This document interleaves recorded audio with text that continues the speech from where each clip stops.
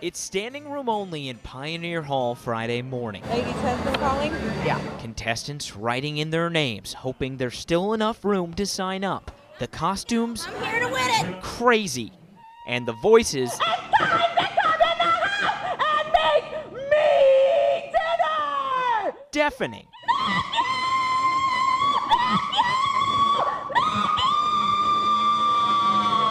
The husband calling contest has gained quite the notoriety since going viral on social media last year.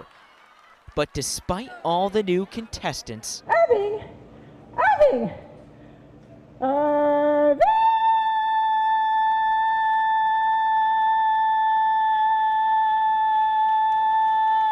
from around the world, Schnitzel, Bratwurst, Sauerkraut.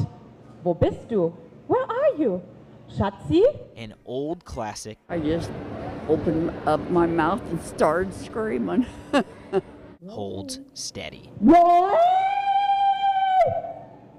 Now you know you have to listen to me. The late Roy is still being called upon by his beloved 94-year-old wife, Bonnie. She's been competing longer than she knows, but always remembers a special message for her Roy. Roy!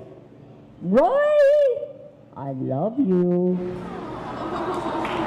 Bonnie has won countless blue ribbons through the 40-some-odd years, but nothing feels better than this one. For 2023 is number 867.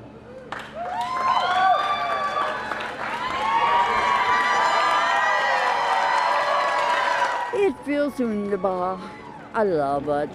I have other blue ribbons too, but oh, this is precious. She loves to see the competition grow and can't wait to once again call on her husband next year. I was surely, when I heard all those ladies screeching, I thought, I'll never make it.